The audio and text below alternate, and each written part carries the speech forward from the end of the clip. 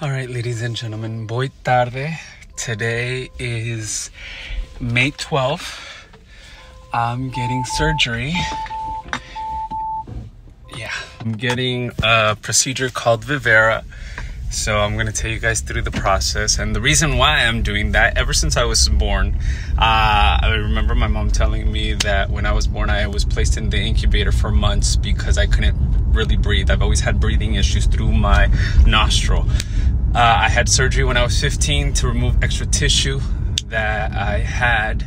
And yeah, I mean, I fought with the doctors to do that because I was like, I literally can't breathe from both nostrils.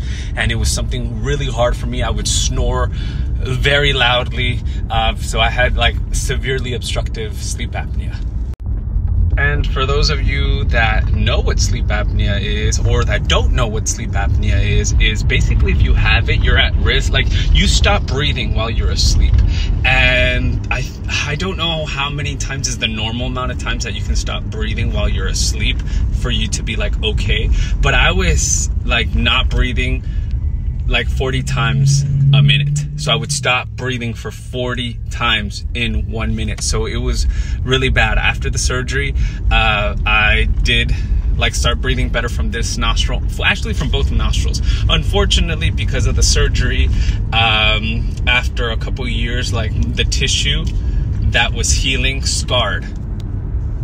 So in trying to find different solutions, I came across an ENT doctor, and he recommended that I do this treatment called Vivaer, which is basically laser, because this nostril I can breathe, but this nostril I only get about 20% of the air coming in. So that's still bad. So I don't know what you full breathers feel, right? So he opted that I do this treatment.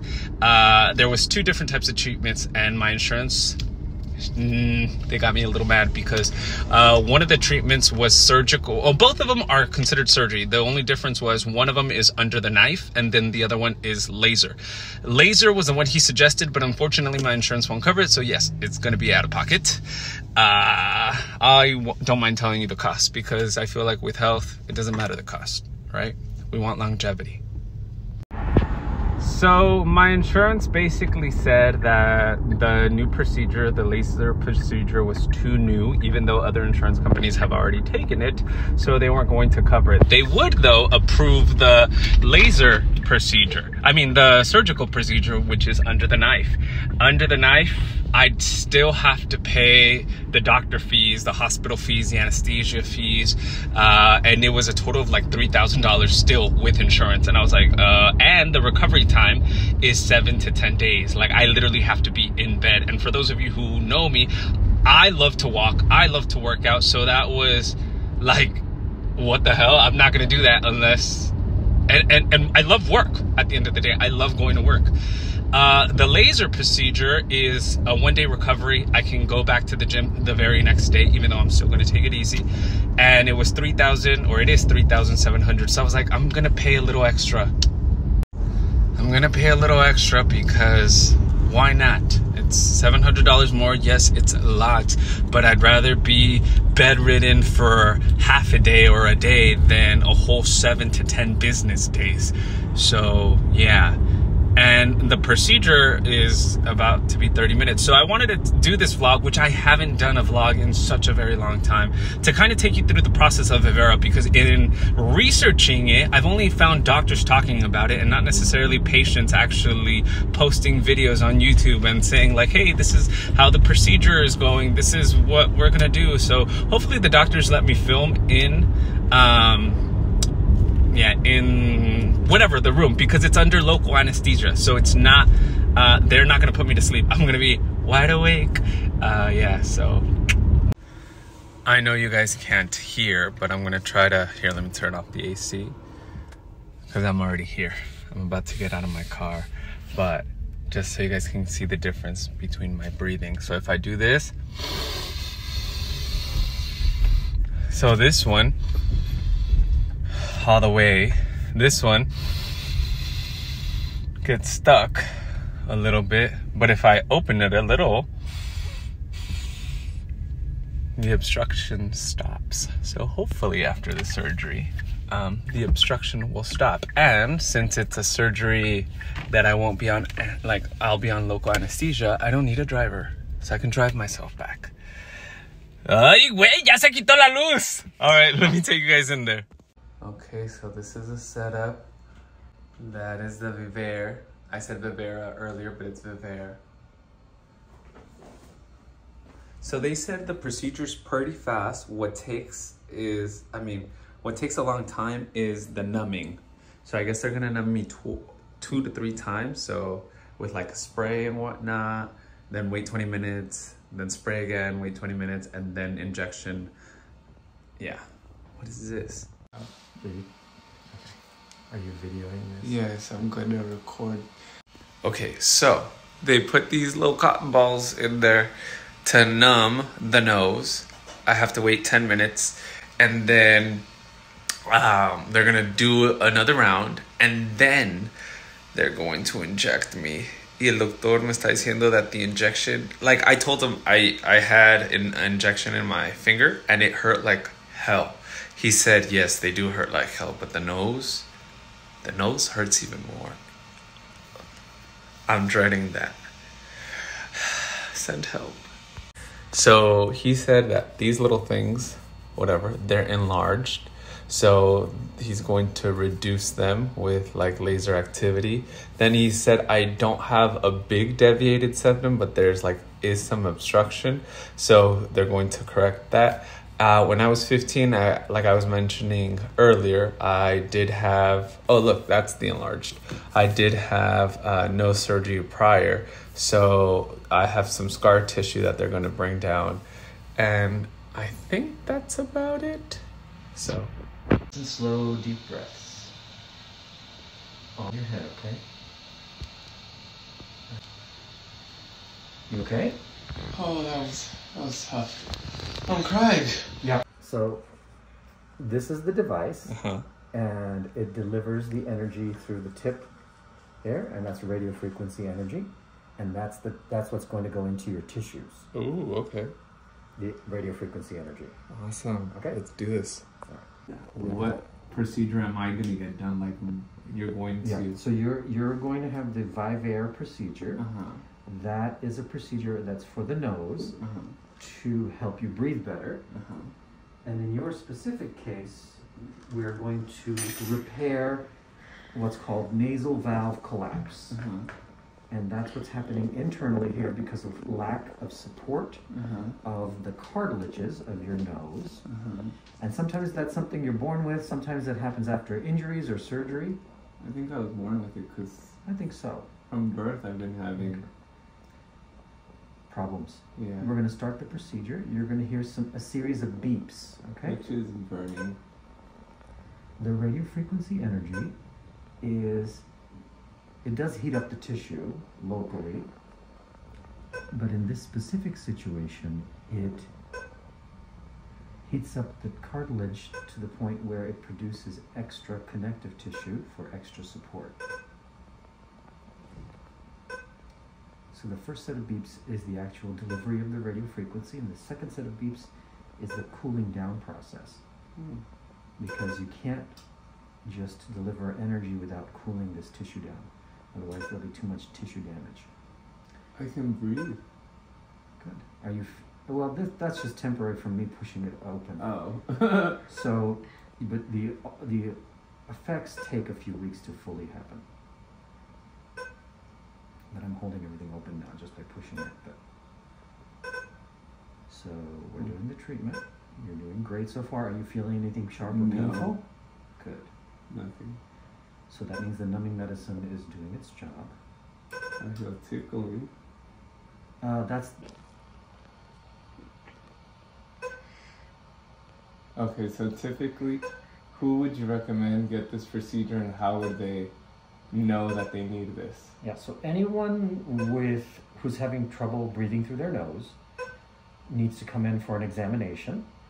And then I would have to determine if they were a candidate for this type of procedure.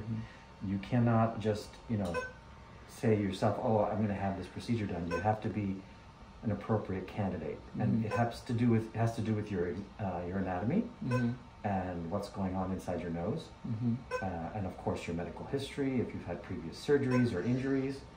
And so all of those things need to be determined by an ear, nose, and throat physician like myself. So, but if you're having trouble breathing through your nose, or if you're snoring, then you come in to get evaluated. Yeah. And this is immediately active. I know. So preview.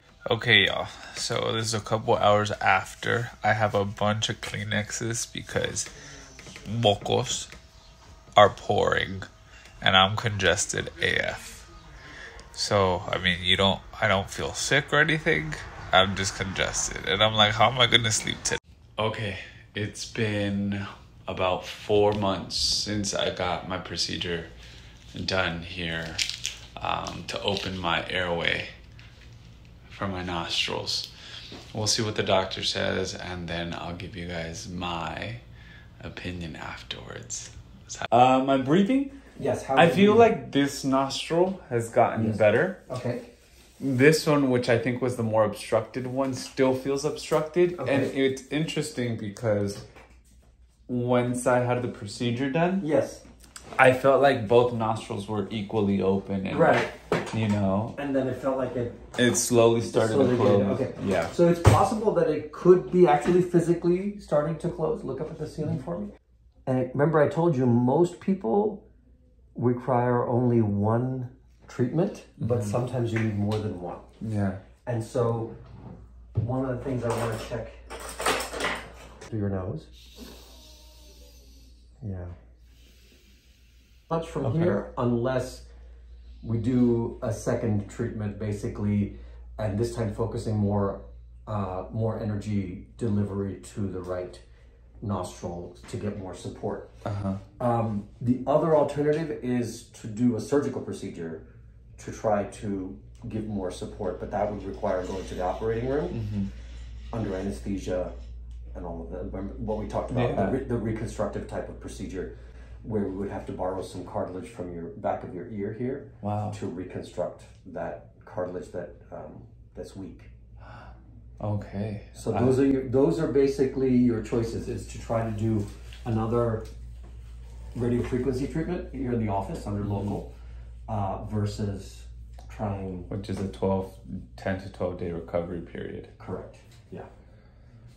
Okay. No sé qué hacer. I don't know what to do. To have surgery, like actual surgery, or to do the first procedure all over again. They basically said that my window of opportunity in order to be better, get the best results, and not feel like I'm starting all over again, is 6 months after my first procedure. My first procedure was done in May. It is currently September, so that means I have until November to decide on which route I want to go. Do I want to get the surgery where they get some of the cartilage from the back of my ear and they put it right here so it opens my airways up, or try the first procedure again? Y sí me agüito, güey. Sí me agüito un poco porque the first surgery was... It's expensive. No me lo quiso cobrar... I can't even talk. No me lo quiso cubrir el seguro. The insurance didn't want to pay for it. So that was out of pocket. And that was $3,700. Pero I was like, no importa el costo. Yo lo que quiero es poder respirar normal. Respirar como el resto de la gente. Is that just too much to ask? And it was a new procedure. I understood the risk y todo eso. Versus getting surgery from the start, que a lo mejor me estoy arrepintiendo un poquito, pero I didn't want to be bedridden for 12 days. ¿Sí me entiendes? Sin hacer ejercicio. La gente que me conoce, I'm a very antsy person. I need to be moving. So that was just out of the question, versus something that, like, I just needed a couple hours of rest and then I could go back to my normal life.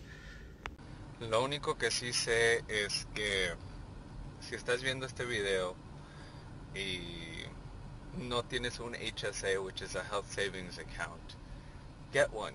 get one. Literalmente no sabes cuándo vas a tener que gastar en cosas médicas o si el seguro no te va a cubrir ciertas cosas si es que te tienen que operar.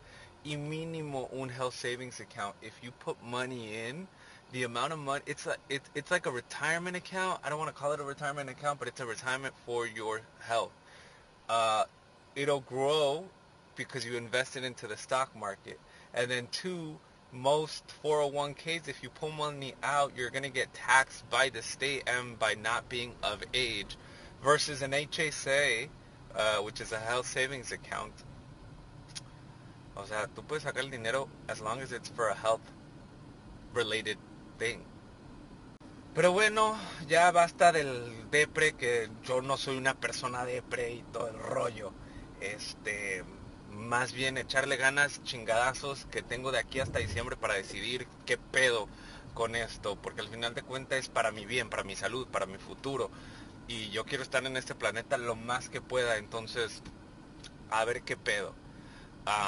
Because for those of you who don't know, if you stop breathing at night, you're at risk of, having a stroke at night, and then you could die. So I don't want that, right? Pero sí, hasta el próximo video con más updates. Si algunos tienen any type of info, that would be great for me. Háganmelo saber, dejen sus comentarios, suscríbanse, que siento que esto va para largo.